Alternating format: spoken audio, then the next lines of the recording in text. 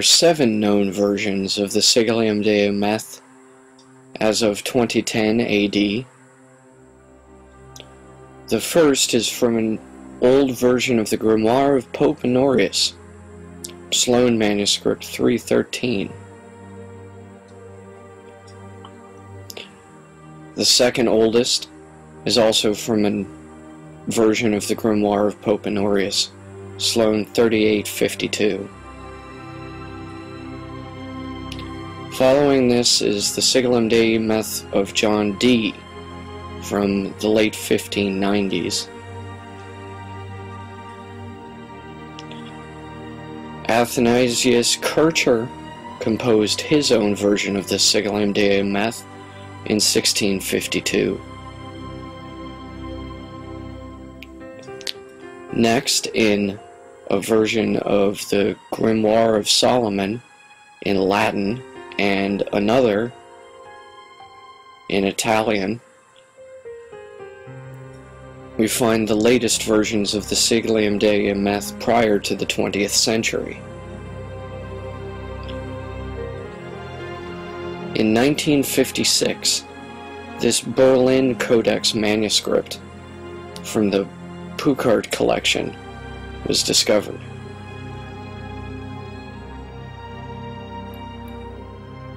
The Sigilum Dei Aemeth we will be using in this series of lectures will consist of the English version of John Dee's Sigilum Dei Aemeth, color-coded according to a specific set of instructions which will follow.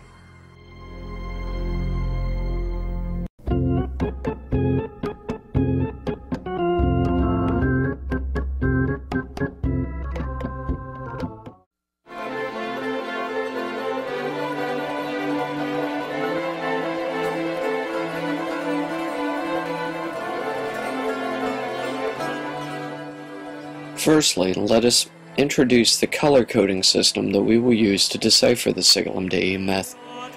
Here we see that each of the 7 planets is assigned one of the 7 colors of the spectrum of light divided in a prism. Next, in the following series of diagrams, we will be looking at the letters in the outermost heptagon as above the letters from the interior of the outermost heptagon, which we'll be looking at below. In the first array, we see the 7 archangels whose names govern over the 7 days of the week, color-coded as according to the planets. However, in this arrangement, we will be reading their names not up and down along columns as color-coded, but from left to right along rows. And likewise, in the second array, we can see that the names may be read color-coded diagonally, or may be read across as rows from left to right. Thus, the 7 names given by John Dee for his Enochian planetary archangels can each be encrypted into the outermost heptagon's lettering, as well as the lettering interior to the outermost heptagon, so that the first letter of an angel's name appears in the first box of the first row of the heptagon, while the second letter of the same angel's name will appear in the first box of the second row of the heptagon. Likewise, the second angel's name, first letter, will appear in the second box of the second row, and thus the second letter of the second angel's name will appear in the third row in the second box thereof, and etc. Here we see the planetary color code again. The colors are all the same. However, the order we will be looking at the attributes in is different. First, we see the daughters of light, the interior to the points of the heptagram. The second are the sons of light, the heptagram itself. Third are the sons of suns, the innermost heptagon. And fourth, the daughters of daughters, the second or middle heptagon.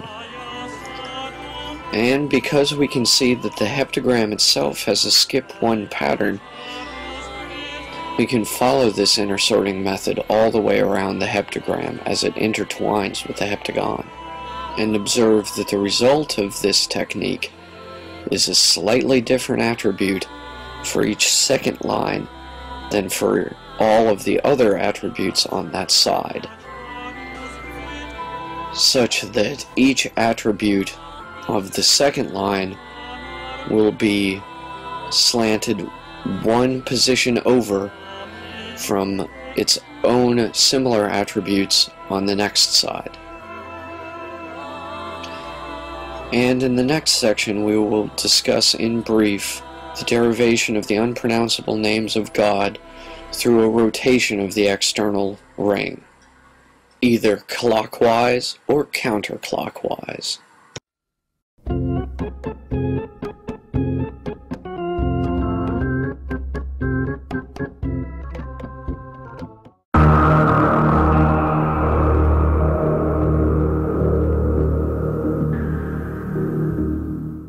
Now, as we discussed a moment ago, the unpronounceable names of God are derived from rotating the outermost circle of the Sigilum Dei Aemeth either clockwise or counterclockwise, according to whether the number appears above the letter or whether the letter appears above the number.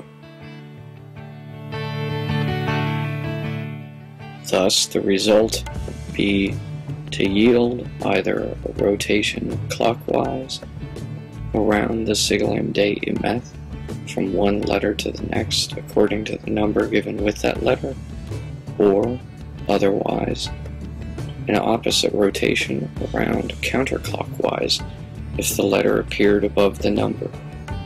Thus, the Sigilum Dei Aemeth is meant to be rotated either clockwise or counterclockwise in order to decipher this method of encryption. The earliest known device to utilize this form of method was called the Alberti cipher disk. The Alberti cipher disk, also called formula, is a cipher disk which was described by Leon Battista Alberti in his treatise Deciphering of 1467. The device embodies the first example of poly-alphabetic substitution with mixed alphabets and variable period, and is made up of two concentric disks attached by a common pin which can rotate one with respect to the other. The larger one is called stabilis, stationary or fixed. The smaller one is called mobilis, movable. The circumference of each disk is divided into 24 equal cells. The outer ring contains one uppercase alphabet for plain text, and the inner ring has a lowercase mixed alphabet for ciphertext. The outer ring also includes the numbers 1 to 4 for the super-encipherment of a codebook containing 336 phrases with assigned numerical values. This is a very effective method of concealing the code numbers, since their equivalents cannot be distinguished from the other garbled letters. The sliding of the alphabets is controlled by key letters included in the body of the cryptogram.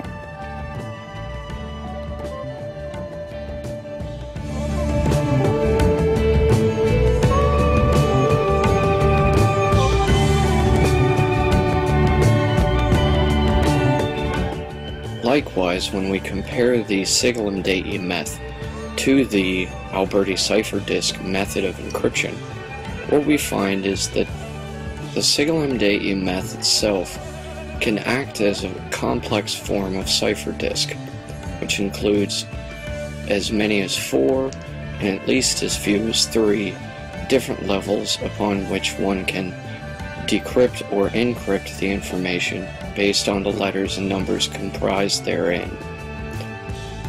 Regarding whether or not it can be rotated clockwise or counterclockwise, each of these layers contains at least 2 different types of interpretation for its information. such that there are levels of information for each rotation of each layer. Note that the star-shaped patterns can only be rotated an increment number of times according to the number of corners and sides that each of the patterns itself has.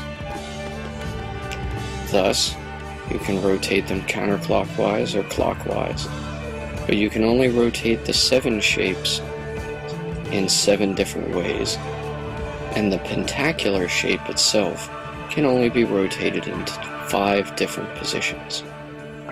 The result is such that there are 76 total recombinations for the different positions of the different letters and numbers on the Sigilum Dei Aemeth, a genuine cipher disc, despite the fact that Dee's own version of the Sigilum Dei Aemeth was actually engraven on wax. This apparent mystery becomes more easily dissoluble when we consider the relationship of the size of Dee's Sigilum Dei Aemeth to the size of his crystal ball used for scrying.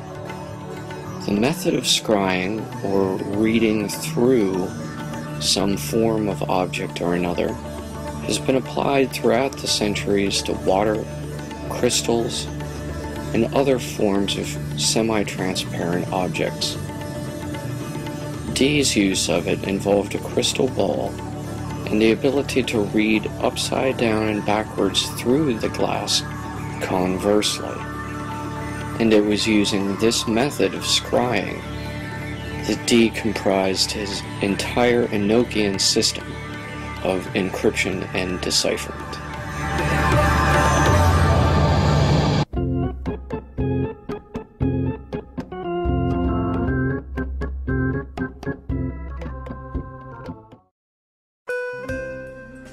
In this section, we will be looking at John Dee's Bonorum system.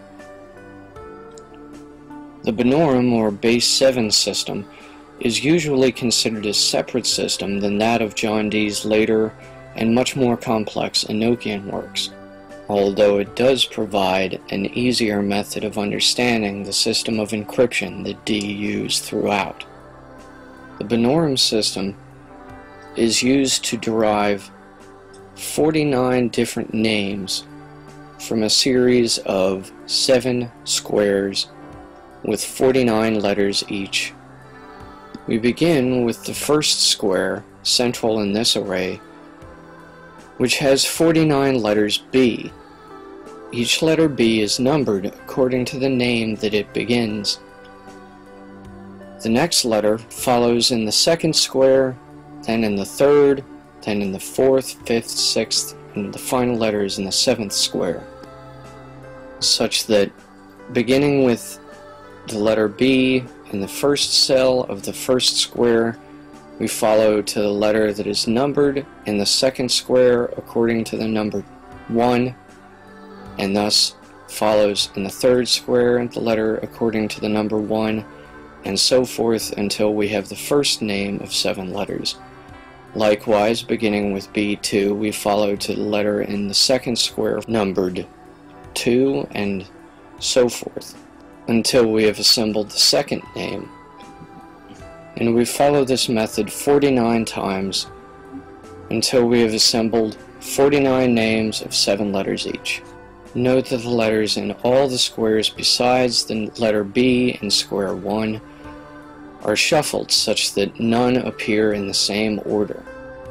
This is the first layer of encryption for the Bonorum system, and yields 49 names of the so-called Bonorum princes, which we here see labeled as around a circle, yielding the second layer of encryption of the Bonorum system based on the 7 planets, given in the order Venus, Sun, Mars, Jupiter, Mercury, Saturn, Moon, then recombined and shuffled such that each of the 7 planets has one of the 7 planets as an attribute within itself, with its own planetary attribute as ruler over the others. So although preserving the same order of the planets throughout.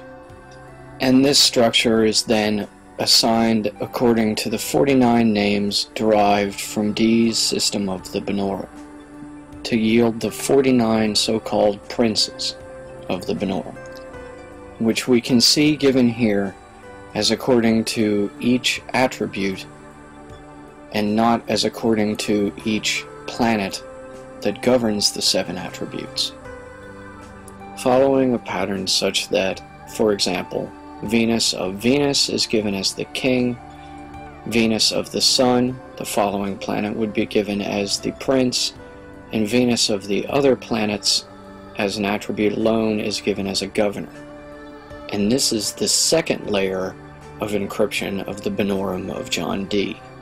And following from this, we find the 42 Benorum ministers for each of the 7 planets, that are derived by taking 6 letters from each of the 49 names of the princes of the Benorum and shuffling them such that 7 tables can be formed, taken from the second letter of each of the names of the princes, then from the third letter of each of the names of the princes, then from the 4th letter of each of the names of the princes, and so forth, given as 6 rows of 7 letters each, thus forming 7 columns, for a total of 42 letters for each of the 7 planetary tables.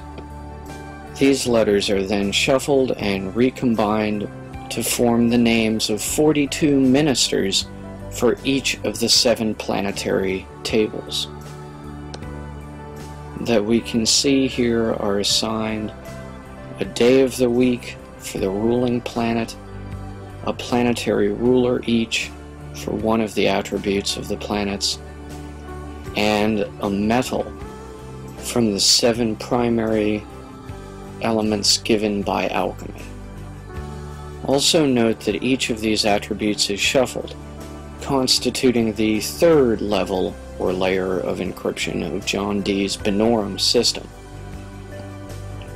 yielding first from 7 squares 7 lettered names of the 49 princes, and second by reshuffling the letters from the names of these princes, all but the original square of the Benorum, which is only the letter B, to derive the 42 ministers of the Benorum system, which itself can be shaped and reformed and mapped onto a 3-dimensional cube, each side of which is comprised of one of the sides of the unfolded cross of the Benorum, thus depicting the entire system of these 7 squares of 49 letters each, graphed onto the exterior surface of a cube, in such a manner that we can begin to see the way in which John Dee himself most likely derived the Benorum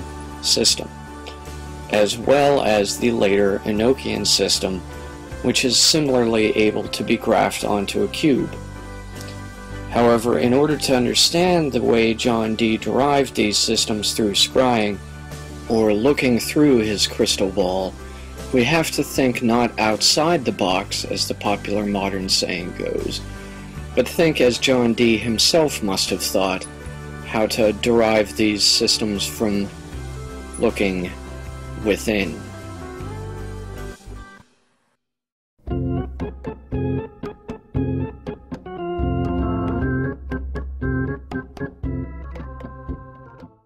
The final mystery of Dee's Benorum is given as the Holy Table, serving as a bridge between the Benorum and the Enochian systems. Although the outer ring of letters has never been deciphered in its meaning, the interiormost square of the Holy Table derives from a peculiar arrangement of several names from the Benorum, the derivation for which John Dee has left a series of subtle clues in one of his ciphers. Here we see, according to Donald Tyson, a later Dee scholar, an interpretation of the same graph as previously, given by Dee himself. Here is Pat and Gerald Zalewski's version of the same rearrangement of letters. And here is my own duplication of this chart according to a slight rotation of the interiormost square, which in turn yields the original square of letters at the center of the Holy Table given by John Dee. Now, there also exists another version of the Holy Table in the language of the Enochian alphabet, a series of letters created by Dee himself and attributed to be Atlantean in age and angelic in origin. And here we can see the Holy Table in the Enochian alphabet adorned with the 7 so-called ensigns of creation. The ensigns of creation are another invention of John Dee's, each assigned to one of the 7 planets which have not yet been deciphered in their meaning or method of derivation. At one point, Robert Flood, another scholar to have studied John Dee, attributed these letters on the ensigns of creation to the names of 72 goetic influences from the Grimoire or Lesser Key of King Solomon. Although there is absolutely no evidence to support this attribution by Flood, and it is unlikely that John Dee himself made this connection. Notice also that the order of the planets for the 7 ensigns of creation is different than the order of the 7 planets for the Bonorum, princes, and ministers. And so we see that the meaning of each of the 7 ensigns of creation is as of yet unknown, as well as the reason for its placement relative to the others around the Holy Table, the usual depiction of which in Enochian is actually a reflection or mirror image of the original Enochian version of the Holy Table that was used by John Dee himself. Although there does exist a second layman in the Enochian alphabet known to have been created and used by John Dee himself, its translation can be known, although so far its meaning and derivation remain undeciphered by scholars. And finally we come to John Dee's initial or first attempt at a layman, which he subsequently considered to be goetic and discarded from his working, a trend which was followed by all subsequent scholars in their interpretation of it, despite the fact this layman probably holds the key to deciphering all the rest.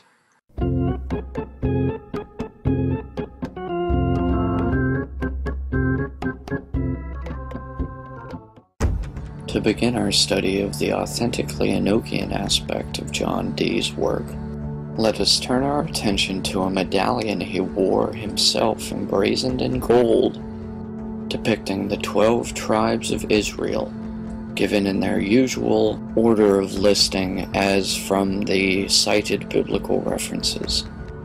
Although here Dee gives us 2 specific additions to the system that enable us to determine its exact decipherment. First, he gives us the 4 cardinal directions, and second, he gives us 12 names of 7 letters each to correspond with the 12 tribes, such that for each of the 4 cardinal directions, we find 3 names for 3 tribes. These 12 7-letter names are each numbered, and when we connect the dots of these numbers, we derive the shape of John Dee's unicursal dodecagram.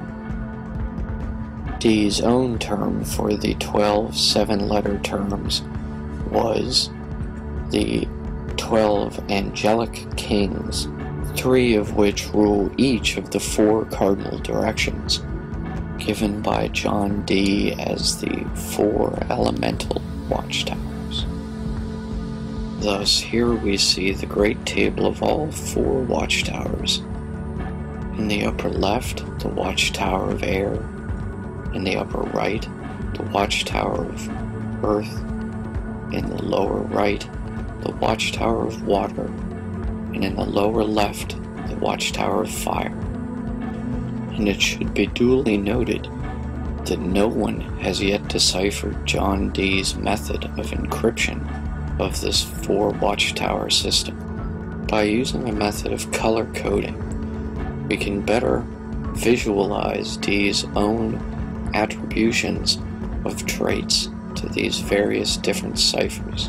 So here we see purple is medicine, royal blue precious stones, sky blue transformation, azurite the 4 elements, yellow natural substances, orange transportation, red mechanical arts, garnet secret discovery, green the 24 seniors, silver the god names vertical, and gold the god names horizontal.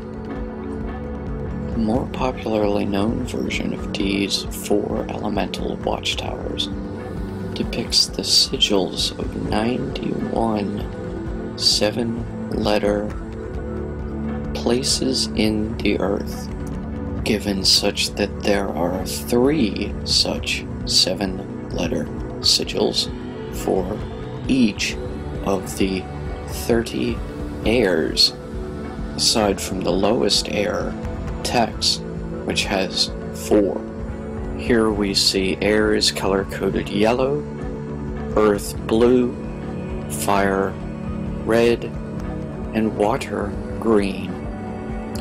So we can see accordingly that airs along the right are color-coded alike. In the following list of these 91 places in the earth, we will be using the color coding of both the 30 heirs as well as the original attributes given by John Dee. And so here we see a list of all 91 names given according to the 30 heirs and color coded per each letter according to the attribute of its location on the 4 watchtowers. Note also that each of the 91 names is assigned to one of the 12 angelic kings. And also note that there is a 92nd name that is excluded on this list. Again, using the color coding of the original attributes of John Dee per letter of the name, we can next list these 91 places in the earth by one of 12 angelic kings according to one of 4 cardinal directions, as well as one of 30 heirs for each 7-letter sigil representing a place in the earth, each letter coded according to the traits given by Dee for that location. And so to come to understand the system as Dee himself may have intended it to be mapped onto the surface of the 4 watchtowers. The last aspect derived from these 4 watchtowers are 24 seniors, 4 great kings, and 12 names of God, taken from each of the 4 central crosses, previously color-coded green, yielding 6 seniors from each, as seen here for the cross of air, and likewise yielding 1 great king from the center of each cross, and each element's 12-lettered name of God is read across the bar of each of these crosses. The place of the 24 seniors and 4 great kings is upon the elemental watchtowers. However, the 12 names of 3, 4, and 5 letters each appear as holy banners surrounding representation of the earth divided into the 4 cardinal directions. Dee's own depiction of his 30 heirs system was as 30 concentric circles, the outermost being the uppermost and the innermost being the lowest. And again we can see that by color coding these 30 heirs we can understand their placement as according to the 4 elemental watchtowers forming 4 concentric elemental realms, here depicted based on the color coding of the 30 airs given for the 91 sigils of the places in earth of the 4 elemental watchtowers, all of which are derived from Dee's own creation of unknown derivation, which, as any student of Dee knows, were reformed on April 20th, 1587 into a different order than the one that has been used by researchers since.